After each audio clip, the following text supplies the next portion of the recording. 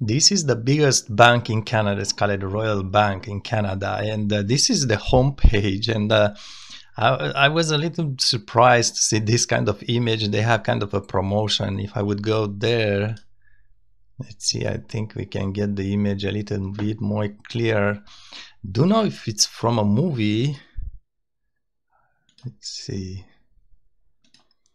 But as a bank, it doesn't appear to be those honest citizens to come make a deposit or open an account.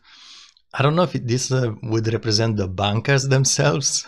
There's like, Haley, you're at the top of the building, and yeah, I don't know if it's from a movie or not, but these are not what appears to be honest citizens, at least to my interpretation.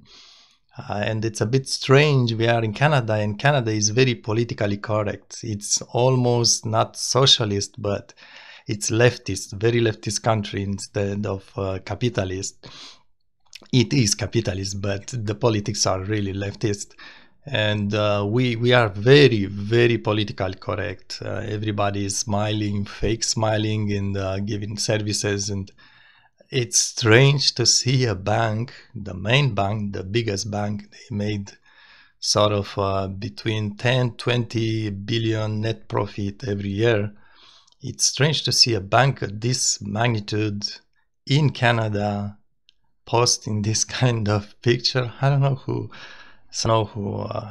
the employee that got this brilliant idea, but it's sort of, I'm not saying it's instigating to be dishonest, but maybe it's actually showing the real face of the bank. Who knows?